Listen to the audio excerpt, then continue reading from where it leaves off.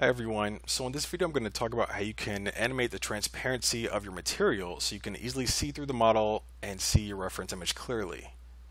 Alright, so as you can see here I have my scene set up where I only have 3 keyframes, and as I click through the timeline it animates the transparency of the material that I have assigned to my model. Alright, so it's actually pretty simple to do. So we'll go over here to 2017 and start with this cube. Alright, so the first thing I have to do is I need to limit the number of keyframes I have in the timeline. So I'm just going to change both of these numbers here to 3. Alright, so I'm going to apply a Lambert material to my model. I'm going to call it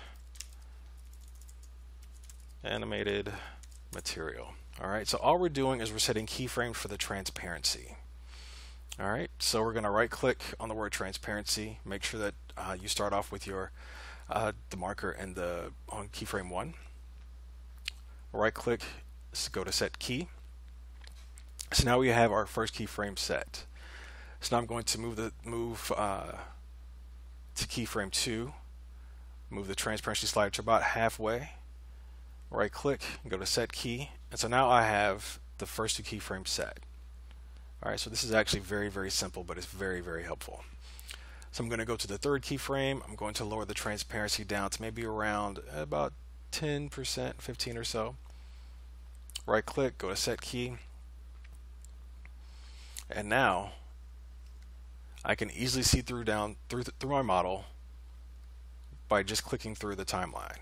Alright, so sometimes people will assign a material, and they'll just constantly just change the slider for transparency. And as you can see, you can do that, but it's going to be a little time consuming.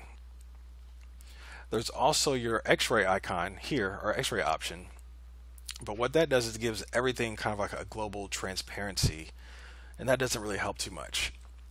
So I can just go back to my existing materials, animated material 1, and like I said before, I can just click through the timeline and easily see through my model down to the reference image.